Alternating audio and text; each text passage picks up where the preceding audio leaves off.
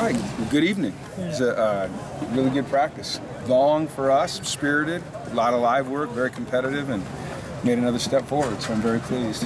So, fire away. Hi. I'm back. Oh, God. Briefly. I know, you're so excited. What a drag. You don't ever do anything briefly. You're telling me. I thought that the objective of the reporter was not to be the story. You just made yourself the story. The look was the story. Are you in the Marines? Huh? Huh? Oh, jeez. Man, well, I guess so. Welcome back. Yeah. You guys are probably going to ask where Josh was. Yeah. I figured someone asked. He wasn't here today, so it was nothing serious. It's a personal deal. I gave him the day off. So, but it's nothing to do with anything other than he needed a personal day. So.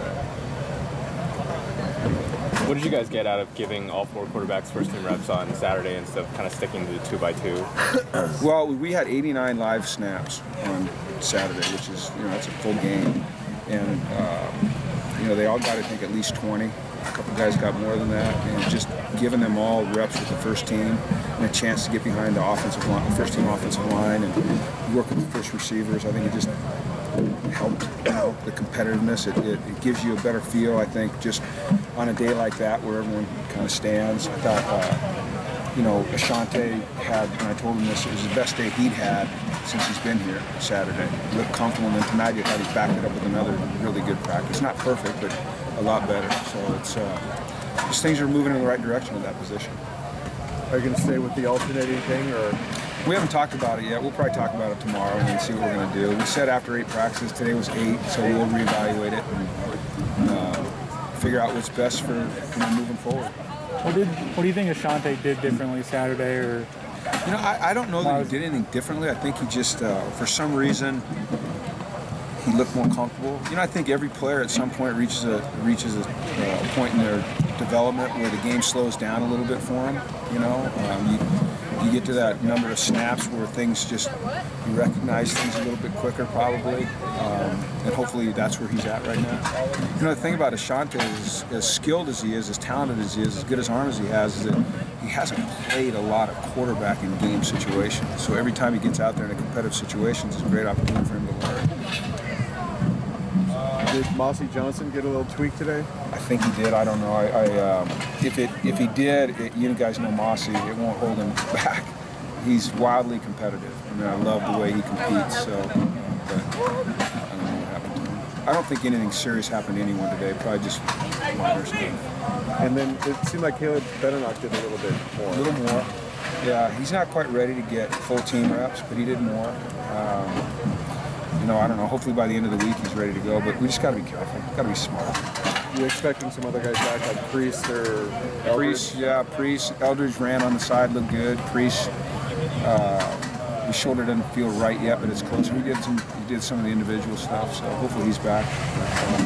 We're pretty healthy for the 6 real physical practices that we've had.